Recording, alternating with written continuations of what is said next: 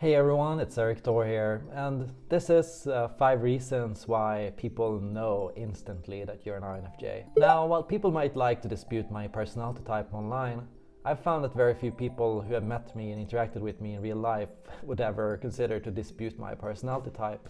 And there are a few key giveaways I think that make people instantly recognize me as an INFJ in real life situations.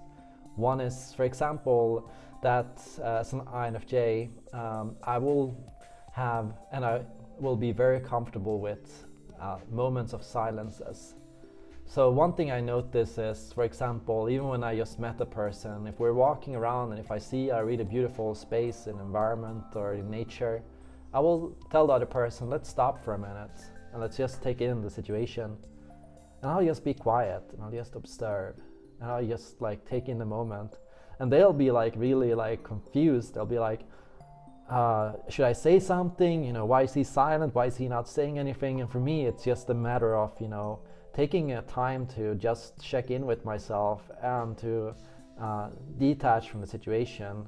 I enjoy the thrill of just being able to disappear in myself and to be able to escape into my own world for a while. And I think that's something that surprises other people. Also, how I make them do the same thing, how I make other people find that space in themselves, even if they are really stressed or even if they are really tense or even if they're really nervous in a specific situation, how I will just make them calm down.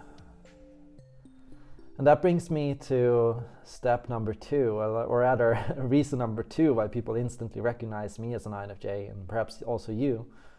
And that is that I can be very intense in terms of eye contact and attention. So one thing I noticed is that when people talk, I give them 100% of my attention. I listen to them. I look straight into their eyes for long periods of time, and I just sit and I just nod and I just hear them out and I'm just in their world with them. So I'm really in that presence and I'm really in zen in the moment with that person, and I really enjoy that space. And why it's intense for other people is, what is it like to feel like you're being looked at by another person? What does it feel like to be fully seen by another person? What does it feel like when another person is fully inside your mind with you, like just being there with you and just carrying your thoughts and your experiences with you? And like I would say that's very intense, and I'd say that's very unnerving, and it's like even to the point where I think sometimes people feel a need to put up strong boundaries around me because they are not used to getting such attention. So I noticed that that's uncomfortable for people. Reason number 3 why people notice and spot that you're an INFJ is that the conversation topics you go into are quite intense and quite emotionally deep. So I'm quite comfortable, even with a stranger, to talk about deep topics, and often I will share of my personal experiences in relationships, personal struggles, and existential questions.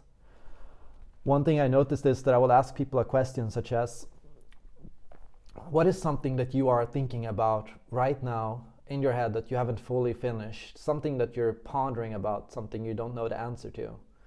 And what I do with this is I'm trying to get people to talk about something that is outside their script, because most people will go to a set, specific, stereotypical, shallow topics.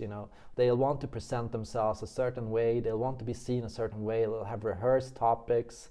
Sometimes people come to me, and I can tell that they've got rehearsed lines and questions and things they want to say, and I want to get away from that because I'm not so interested in what you already know and what you already feel about yourself and what you already want and plan to say. So what I'm trying to get to is to get you to talk about things that you don't know, because that's the interesting part, right? That's where we can actually help each other, right? So if there's something you don't know that you're pondering about, well, I want you to talk about that. I want you to feel less alone, and I want you to feel less alone by being able to share like the things that you feel like you can't share with anyone. Point number 4 that people recognize in me as an INFJ is that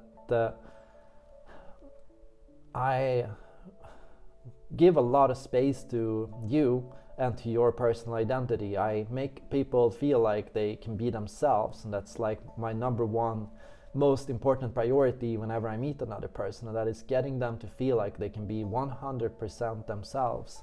And one way I do that is by being a chameleon for the other person. So what I have learned is that if you want another person to be themselves, you have to give them a canvas that they can project themselves onto. And so that doesn't mean that I take on the personality of the other person. In fact, actually what I notice is that sometimes it's about more mirroring the other person and their experiences. So being able to talk in a tone and in a way that allows the other person to just be themselves and to just open up and to say something that is going on, and to create a space for them to be able to be themselves. Because a lot of people are going to like block you from being yourself. A lot of people are going to put up resistance, are going to put up challenges and questions, and they're going to talk in a certain way that doesn't allow you to really talk the way you want to talk. So if another person is very argumentative, for example, you might find it hard to be your normal, peaceful or harmonious self, and you might feel a need to be more closed or more defensive, for example.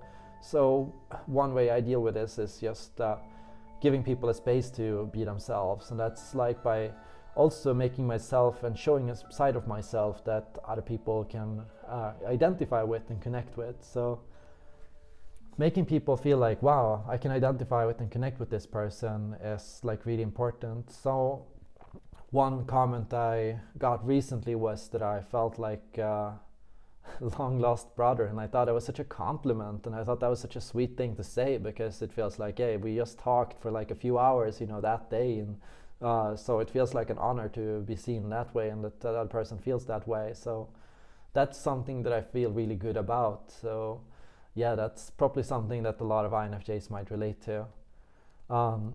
Number 5 is that you're not uncomfortable with either positive or negative topics. INFJs can go both high and low, and so INFJs are more than comfortable with talking about difficult topics and talking about heavy topics like depression, loneliness, suicide, whatever it is, you know. There is no topic that is not allowed for an INFJ.